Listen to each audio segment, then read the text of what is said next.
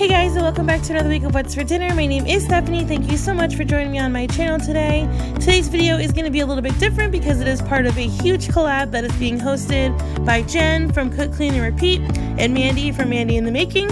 It will be part of a huge What's for Dinner playlist that these ladies are putting together. I will link their channels below as well as the playlist below. There's going to be a lot of really good videos on there.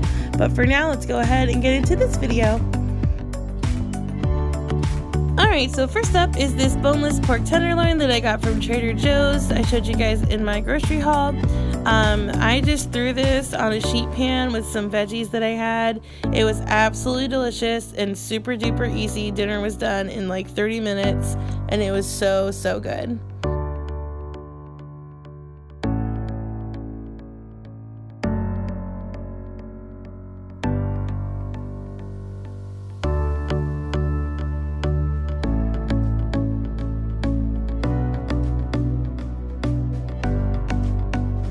Alright, so like I said, this was super easy and super delicious. I highly recommend it. I just served it with some mashed potatoes and dinner was a win. Okay, so this one definitely wins best dinner of the week, of the month. This was amazing. I absolutely love them. They were spinach and feta burgers, and I will link the Pinterest recipe below that I loosely followed. There was so much flavor in these and they were just amazing. I have a really good friend. Her name is Carmen. She's like family, and we used to work together, and she used to make these amazing feta burgers and bring them in. Oh, they're so good. These are almost as good. They're pretty darn close, but I absolutely loved those. I know she's gonna watch this, so hi Carmen, I love you and I miss you, and you inspired me with your feta burgers. But you guys, definitely, these are amazing.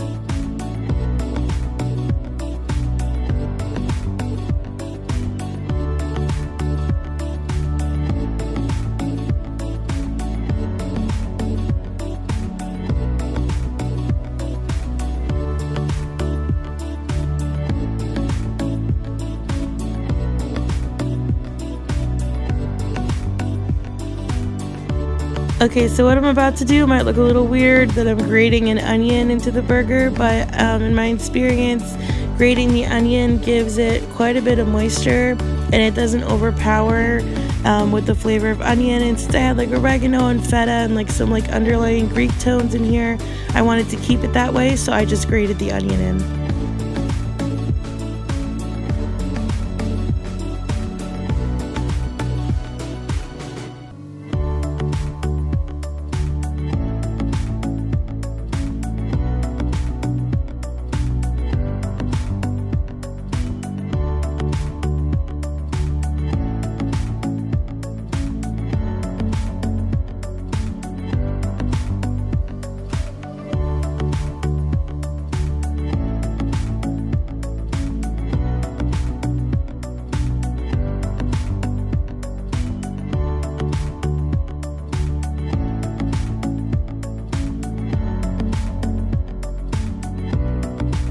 Alright, so to go along with this, for one of the sides, I'm making some oven, like potato wedges, I guess you'd call them. They're a little bit thinner so that they would cook, you know, and they wouldn't take an hour.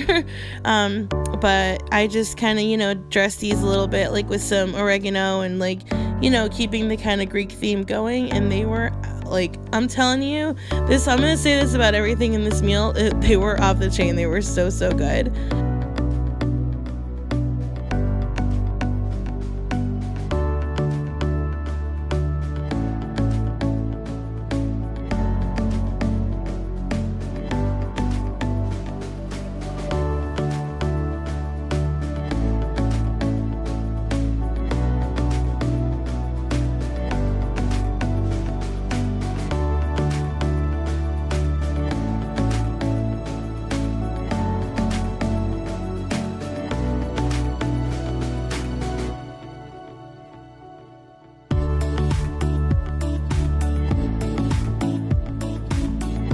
Alright, so the other side, of course you can't have Greek inspired food without a Greek inspired salad, so I just threw one together, and I will show you guys, super cool. There's like these individual like packs of like snacking olives, and usually I won't eat Kalamata olives, but you know, I was, you know, in the Greek mood, whatever, so I was putting them in this salad for everybody else to eat.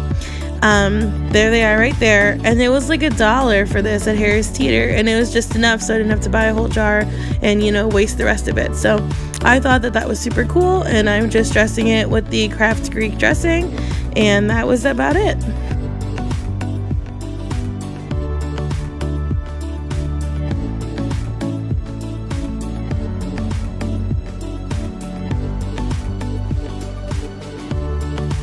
So there's the little babies cooking in the pan, you guys. This meal is amazing. You know, it's grilling season. It's a different twist on a burger. Like, whatever reasoning you need to make these, I'm giving it to you. Please make this meal. It is amazing.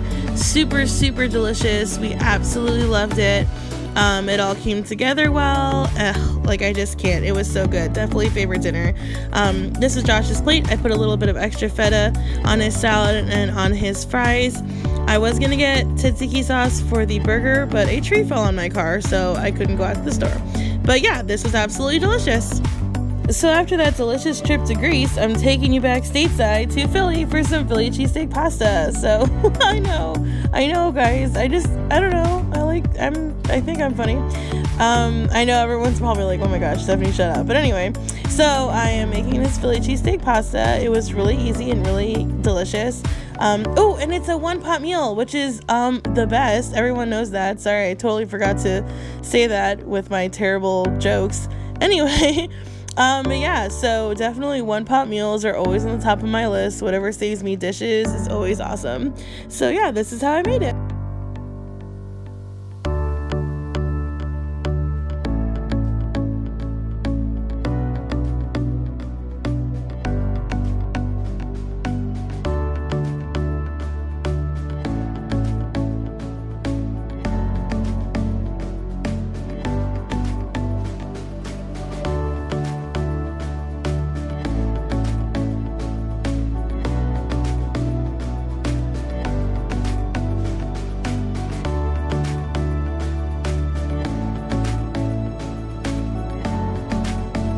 Alright guys, so remember, like I usually say, best part about this dish is going to be what you get off the bottom. So before I add in all of my liquid, I added in just enough to start scraping everything off the bottom to get all that flavor out of there, and then I'll add the rest.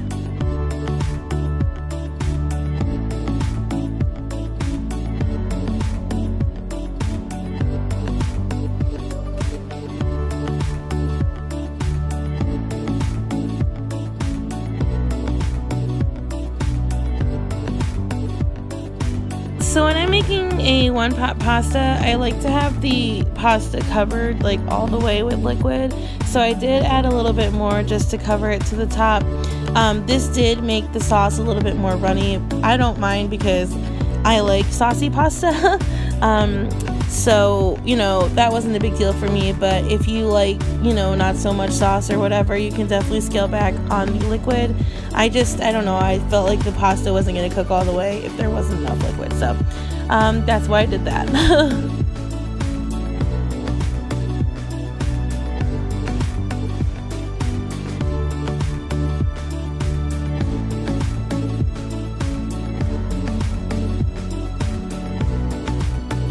Alright, so this is what it looks like with the cheese all melted, and this is it plated up. Everything tasted delicious. I will link this recipe below, and I hope you try it, and I hope you like it too.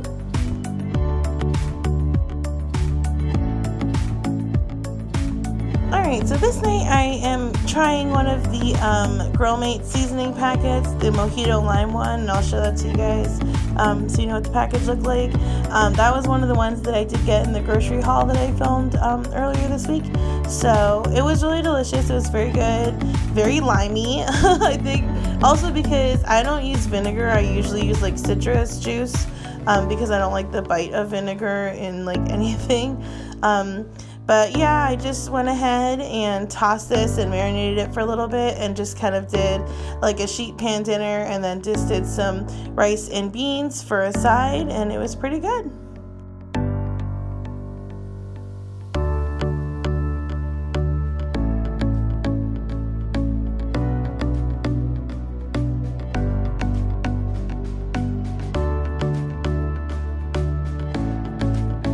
just a little heads up, to the left, the bottom left corner of the screen, I do have like smaller chopped onions, and that's to go in the black beans.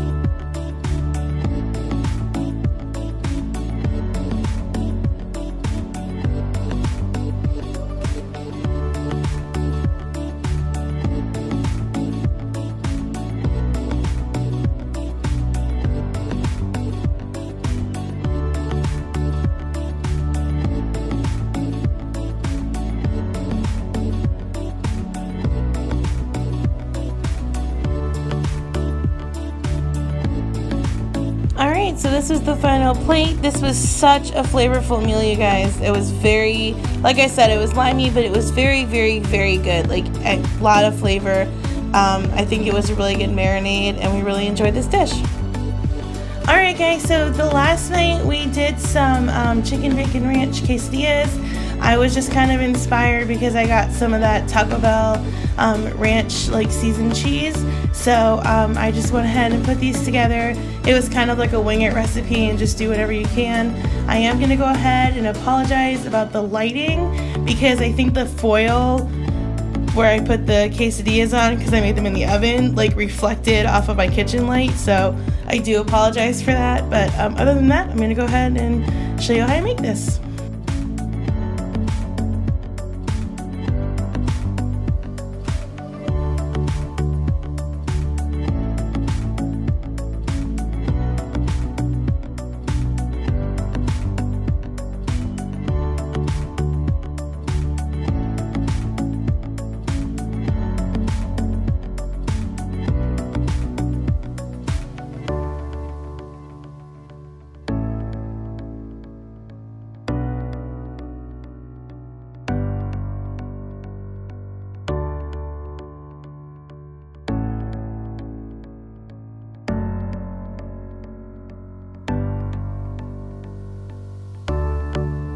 So as you guys can see, this is a pretty easy meal to make. There's not very labor intensive, and the whole thing took about maybe 20 minutes to put together.